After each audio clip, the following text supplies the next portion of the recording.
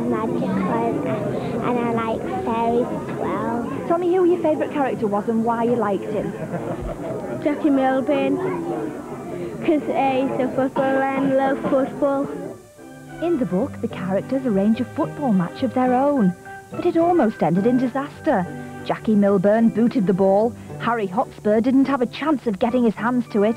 The ball flashed past him and banged straight into Fenwick's window. Oh, I think it's a lovely idea and it's a super story. And we're absolutely delighted that Fenwick is in it. As for Granger the cat, well, it was all a bit much for him, so he settled down for a sip of milk and a cat nap. But remember, if you walk past any statues this Christmas Eve at around midnight, look up and just check to see if you can see them moving.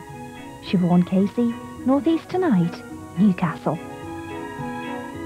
Wonderful. We're joined now by the author of the book, Chris Goulding. So, Chris, tell me, we've got a nice taste there from Siobhan. Tell me a little more about the book, Tinseltoon. Yeah, it's narrated by Granger the cat, as your lovely film there just showed, and he explains how all of the statues in Newcastle come to life and turn Newcastle into a marvellous fairy tale city, which I've always thought that it actually is. Where did the inspiration come? It's a wonderful idea. Well, when I was little, I was born in Newcastle, but I was brought up in Chesterley Street, which is quite a small town and doesn't have any statues. So whenever I came through shopping with my mum, through to Newcastle, I was always fascinated by Newcastle having all of these statues all around the place. And I used to look up at them as I was walking around, and I would imagine them, because I had a vivid imagination as a child, and I would imagine them looking down and perhaps winking at me or waving, something like that. And that's what was the inspiration. Great idea. Now, apart from being a good read, it's also a good learning tool, isn't it? Well, yes.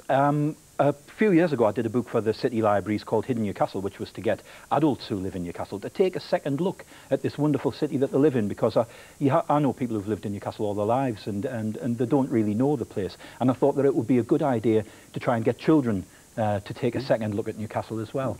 And it's also part of the National Year of Reading too, isn't it?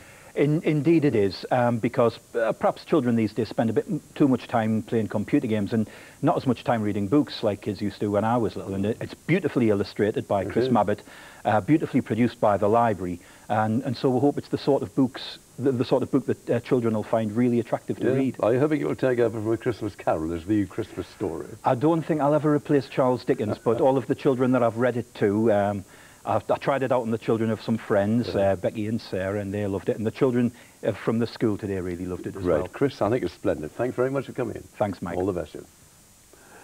Well, now we've reached the weather forecast. Bob's away doing other things today. That's probably